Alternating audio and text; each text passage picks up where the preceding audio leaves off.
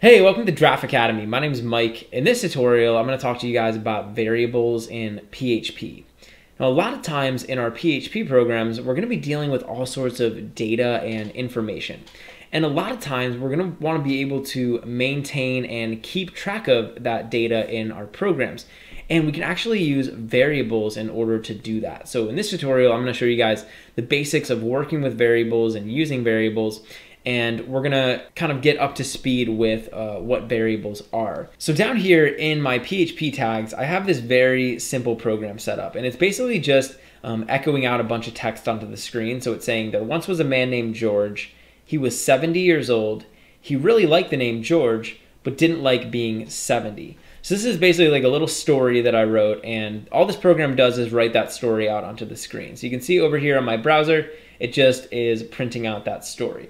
So everything works. This is a valid program, right? You'll notice that it's very simple.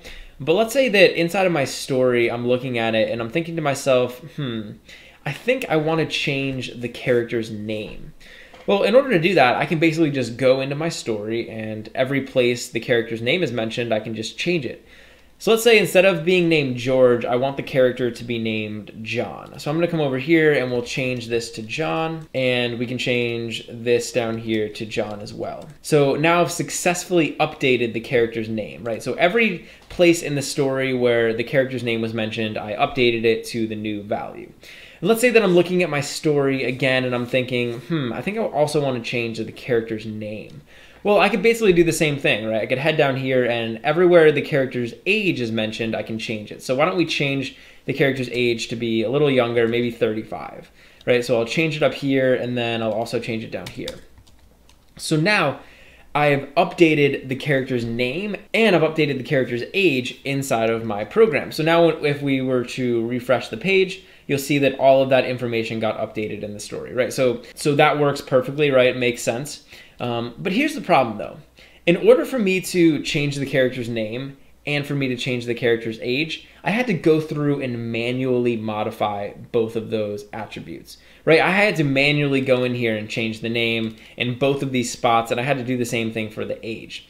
And this is fine for a story with 4 lines, right? But imagine that this story was like hundreds of lines, and we mentioned the character's name hundreds of times, and we mentioned the character's age hundreds of times.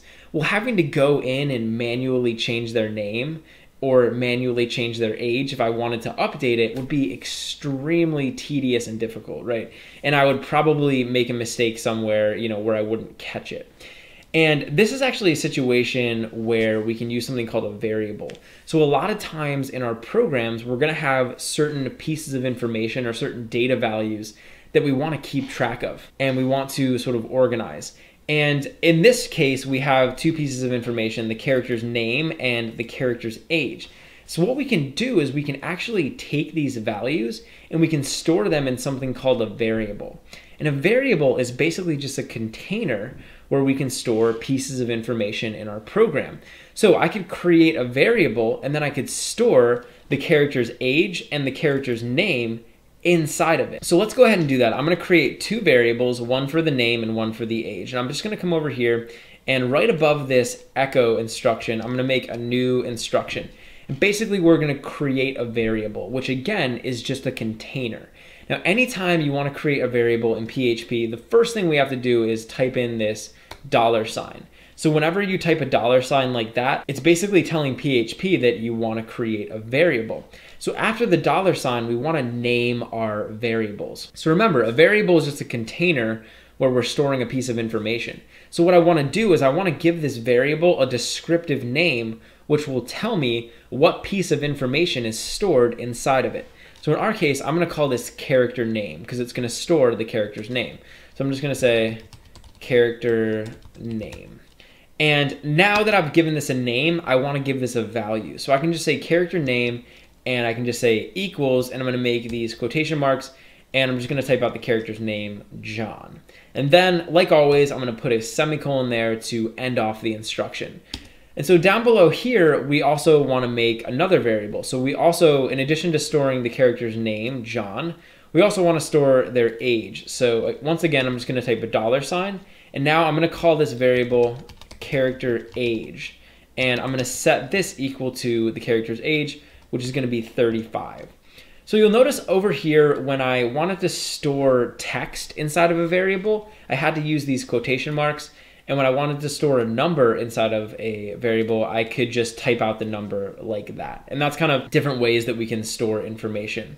So now that we've stored the character's name and the character's age inside of variables, what I can do is I can actually replace every instance of the character's name and age inside of the story with that variable. And you'll see in a second why that can be useful. So what I'm going to do is I'm going to come down here to my story, and over here, for example, we're typing out the character's name.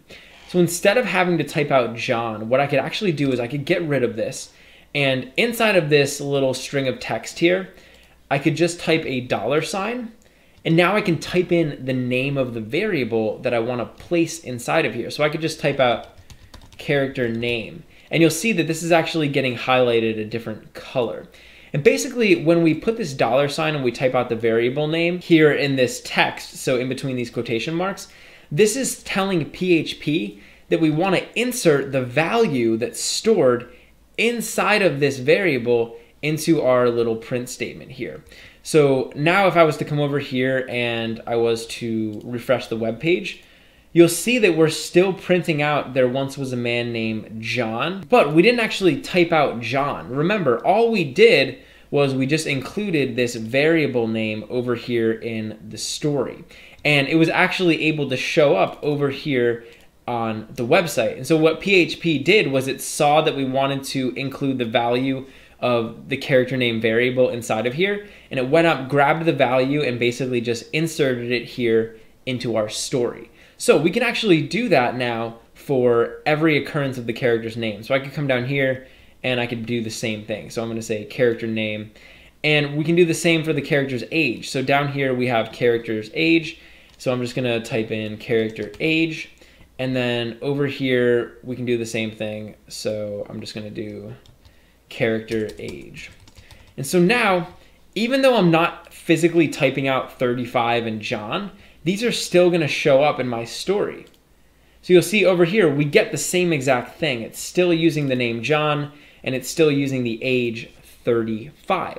So what's useful about these variables is that they allow us to store and manage these different values in our programs, these different pieces of information that we're using in our programs. So let's say that now I wanted to update the character's name.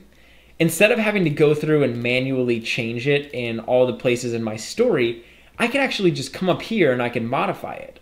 So let's say I wanted to change the character's name to Tom. Well, I could just type Tom over here in one spot. So I change the variable in one place, and now it's going to automatically be updated throughout my story. So now when I refresh my program, you'll see instead of using the name John, it's using the name Tom. I could do the same thing for the age. So why don't we make him 80 years old. And now Tom is going to be 80 years old over here in my program. So that is a really awesome way that we can maintain and keep track of the different pieces of information in our programs. And really the point is that I can use this character name variable, and then if I want to change the value, I just change it up here when I assign it a value. And another cool thing that we can do with these variables is we can actually modify them throughout our program.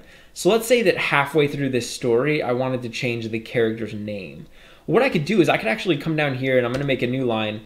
And let's say halfway through the story, we'll change the character's name. I could just say $, character name, and I could just give this a new value. So I could just give this the value of like Mike, for example. And now halfway through our story, the character's name is going to change from Tom to Mike. So you'll see over here, the first part of the story, it's using the name Tom. And the second part of the story, it's using the name Mike.